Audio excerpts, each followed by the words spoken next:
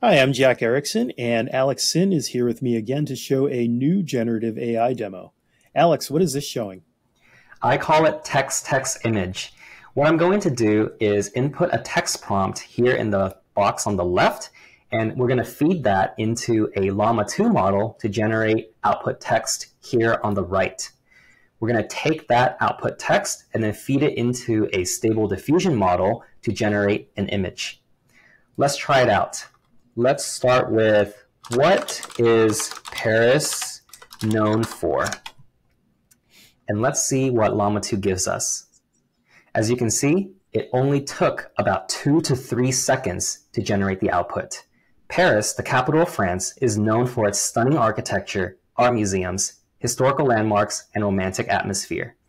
I did cap this at 32 output tokens, and so it's about 128 characters, but still a very good prompt.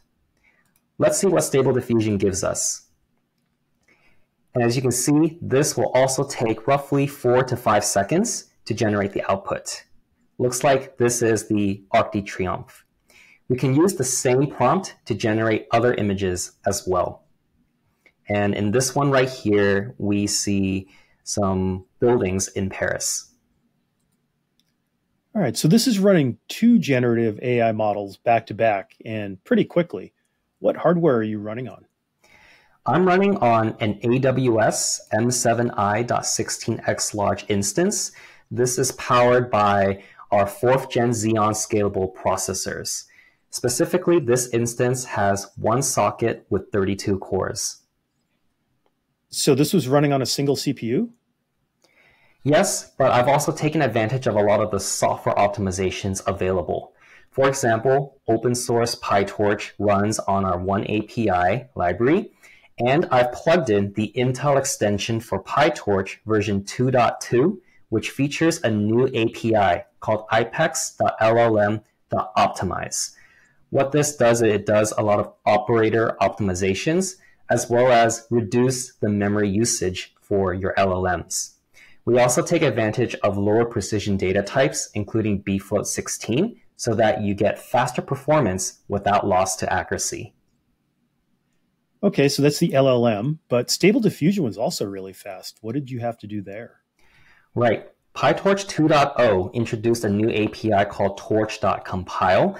And what this does, it takes your code and does JIT compiling of your code and models into optimized kernels. Intel extension for PyTorch has an API called ipex.optimize, as well as a backend for torch.compile, so you can get the most performance out of your Intel CPUs running PyTorch. Okay, so overall, just a few lines of code in your standard PyTorch. Was there anything else? There is. There are actually some environment variables that I set in my hardware to enable the most performance. You can refer to the PyTorch Performance Tuning Guide for details. Now, the two environment variables that I set is the OMP num threads and LD preload. OMP num threads allows you to set the number of threads in the openMP library, and you want to set this to the number of physical cores you have on your hardware. As for LD preload, you want to set it to use the Intel openMP or libIOMP library, as well as use one of the other memory allocators, tcmalloc or jemalloc. These memory allocators have some additional optimizations and is much faster in terms of storing your data into the cache and reusing it based on how often you access that information. That's really useful to know. So where can folks go to learn how to get the most performance out of their CPUs for their models? We put some resources in the description below, but you can check out developer.intel.com/PyTorch for more resources, including how to download Intel extension for PyTorch for CPU and GPU, the link to the performance tuning guide for PyTorch, as well as other documentation, tutorials, and code samples, and more. Great, thank you. So yes, be sure to check out the links to the resources in the description. And again, thank you, Alex.